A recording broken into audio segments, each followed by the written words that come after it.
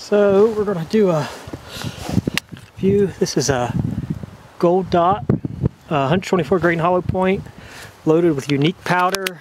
I think the load data is we're 5.6 grains of unique powder, 1.12 overall length, inches of course.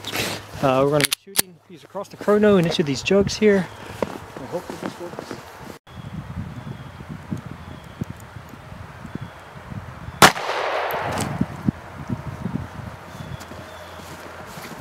Yes, we got good shot placement. We measured at 1056.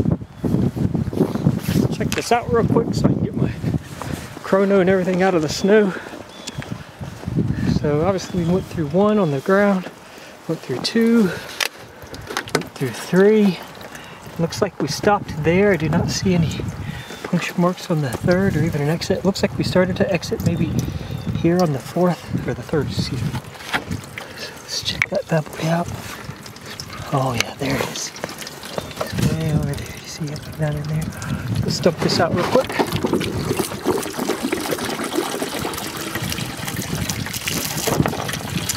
Oh yeah. Check out that expansion. There we go. Gold Dot, 124 grain, shot out of a 3.3 inch barrel. XTS, traveled at 10. What did our chrono say here? Let's check this out again. 1056 there. Alright, here we go, take 2. We're going to do this again, just for fun, and also see if we duplicate the results.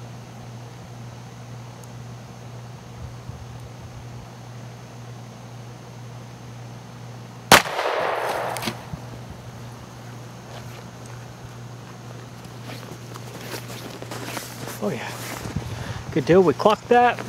See the Kearney. It's 1070, and I got water even over here on the camera. So let's go check it out. Oh man, I think I already had 2 jugs here, so I think we went through 1, 2 jugs into the 3rd here. So here's the 3rd jug. Looks just like last time. I think we went through 3 jugs. We stopped here. See if we can find it in here in the 3rd one. What again? I don't. There she is down there. All right, good deal. We captured it. The 3rd jug. All right, there we go. Man, some really good expansion there. I guess that's why. So many people like the Gold Dots. These are expensive bullets, 25 cents per bullet. I'm not talking about per round, 25 cents per bullet. You can find them cheaper some places by the time you add in shipping or tax. About 25 cents per bullet. Alright, now I'm just going to shoot a few real quick over here to try to fill the recoil.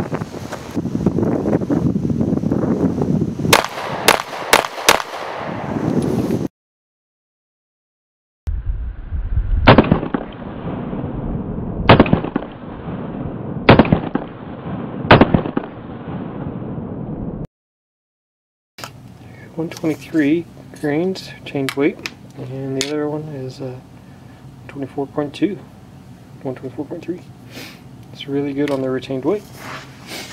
And these are the Gold Dot,